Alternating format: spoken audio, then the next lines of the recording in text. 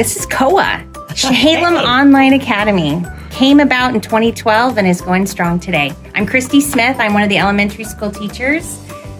And I'm Lynette Hammond. I'm admin. I do the enrollments and keep the wheels on, is what somebody said.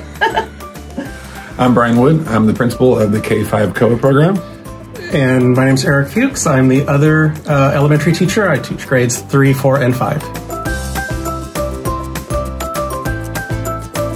Our families, we are more of a relationship type school than what you typically see in traditional schools. Our teachers work closely with their families, and we provide a lot of different options to our families.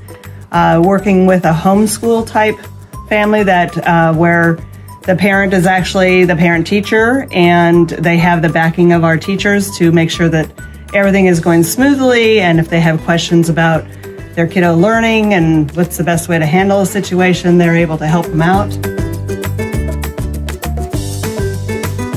For students, they make up so many different types of families and students and children.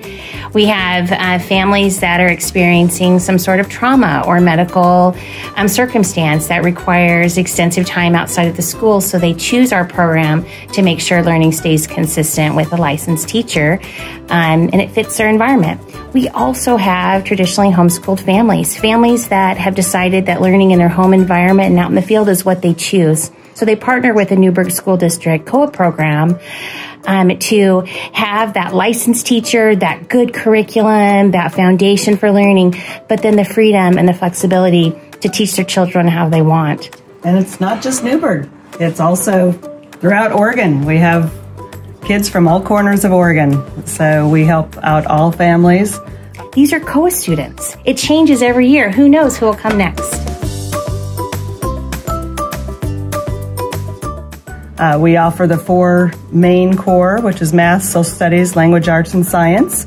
And then we have electives, which is their choice. So they can put the world at their feet. If they like to do horseback riding, close to my heart, or martial arts, things that might make a kiddo tick.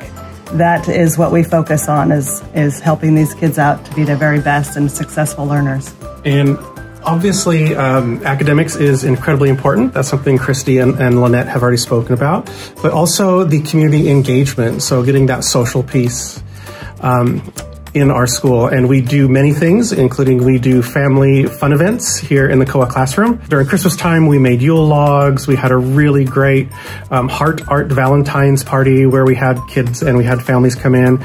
In addition to that, we do take field trips off campus. So this year, we're looking at a field trip to iFly. Next week, we're going to the Air Museum, and we have almost 40 students and family members signed up for that. We also have the bridge tour in the spring coming up. And I think it's also very important to mention that our COA students do participate in all of the district activities that other Newburgh School District students participate in. For example, we are going to have our 5th graders have an outdoor school experience at the end of April. That's going to be 3 days. I'm also taking the 5th graders over to the music recruitment concert, which will be in about 2-3 weeks here, and we're taking 3rd, 4th, and 5th graders to the Newburgh High School production of Mary Poppins. So, it's the academics at home, but we do provide many opportunities for students to interact and for students to get together and have that social aspect.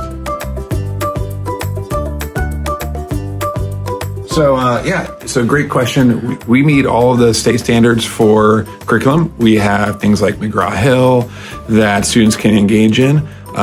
It's very standards-based. We have our teachers that are working with families to monitor students' growth, to make sure that students are excelling.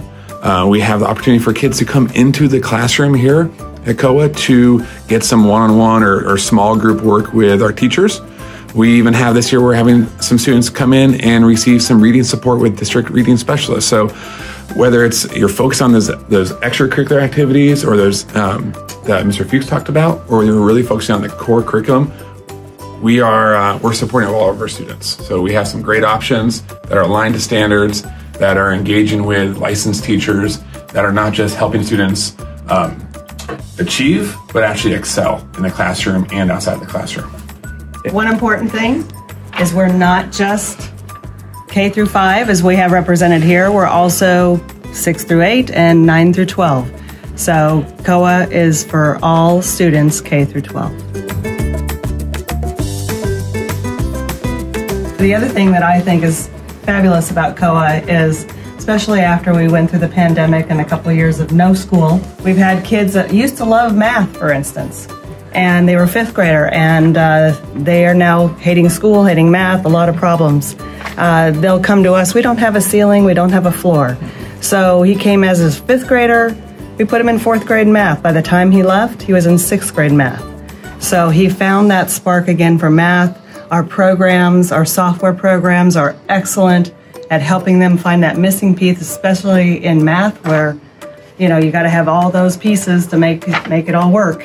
And with our teacher support and the one-on-one with the home family support, that kid now is shining and he's back in the schools. Yeah. So at least at the upper elementary levels, students usually reach out to me, and students contact me personally over email, and then we just get together and we just meet on a Google Meet. There are certain math assignments, especially that are very difficult, and I kind of know which ones they are, and I can anticipate that, and I'll normally have 3, 4, 5 students contact me, and then we'll just get together, meet on a Google Meet, and talk through any misunderstandings or anything. So it is really, really, really individualized for each student. Looks a little bit different at the primary versus intermediate, but definitely personalized instruction for each and every student. First of all, it's not like a COA type of online program versus brick and mortar. It is those two programs together. Together, COA and our brick and mortar schools make up Newburgh Public Schools. And really it is providing an extension and another way to reach out to families that one model may not work with traditionally. Likewise, we have kids that enter into COA because that's the model that they're looking for at that time, find great success, take part in some of these in-person learning opportunities, and then make the switch over to part-time in brick and mortar and then full-time brick and mortar and vice versa. So it's COA and brick and mortar are reaching out to more families within our community, engaging with those families, providing some really rich learning opportunities. We are Newburgh Public Schools together, and we're supporting all of our students and more. I'm Lynette Hammond. And we have a website, Chehalem Online Academy, also COAFamilyResources.com. Both are great websites, and you just would contact us through email. I have my phone number on the website as well. And the other thing is I can text, and I can, we're a very approachable group. So happy to hear from you and happy to help.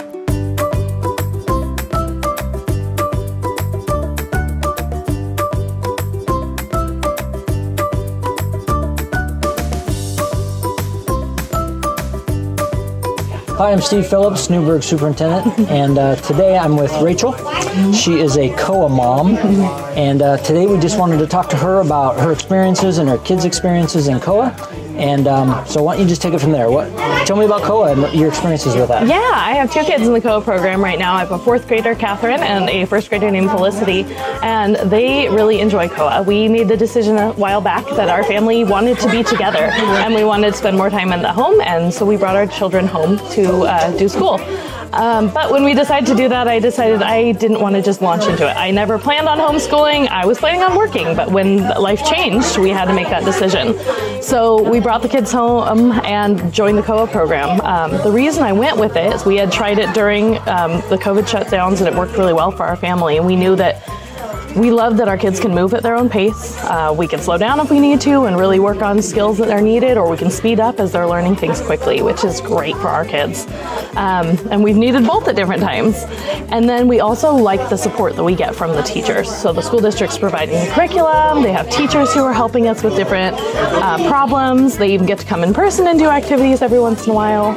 So we really love that part of COA. The teachers, Eric Fuchs and Christy Smith, are fantastic. We really loved working with them. The kids think they're awesome. We have great conversations. When conferences start devolving into like wonderful conversations about just the world and philosophy, you know that you've got a good teacher. So, yeah, that's awesome. So tell me this, how much time a day on average do your kids spend in school? Yeah, we probably spend about 3 hours a day doing schoolwork, sometimes a little bit more, sometimes a little bit less. And we do all sorts of fun things. Like yesterday, we built a generator using my daughter's bicycle and some wiring and electrical equipment. So we learned all about how generators work and how electricity is made. So we do a lot of really hands-on, fun things, and then some of it's computer-based. So we're going through, math on the computer and watching videos and using examples that show how to do different math skills. So it's a variety of different types of work. It's fun. What's your favorite part of COA? Yeah, I really like knowing exactly what my kids are learning and knowing how to supplement that. I was an educator at George Fox for many years, and so I know how to teach, and I want to know what my kids are learning. So it's been fun to really dig deep with them, and then if one of them shows an interest in a subject, we can dive a little deeper. We can, spend a few hours at the library researching something, and that has been a beautiful blessing. I like having my kids home all together too right now. It was our family needed to be together, and we have found that that's just been a beautiful time. So yeah, that's one thing I really love. I love the support from the teachers, that I know that we're hitting Oregon standards. I'm not worried about trying to get the homeschooling thing right, because I know that I've got the support and we're going to hit the standards. That's great.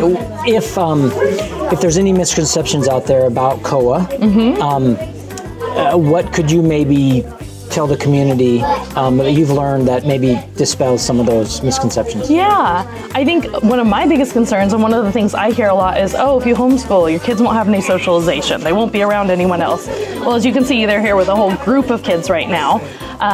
They are socialized. There's so many opportunities for them to go on field trips, to get together and do events. My daughter was able to be a part of an OBOB team, even with COA.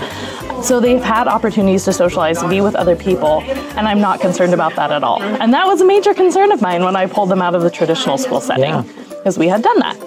So. All right, well, anything else that you think the community might want to hear about you or your girls and their experiences with COA?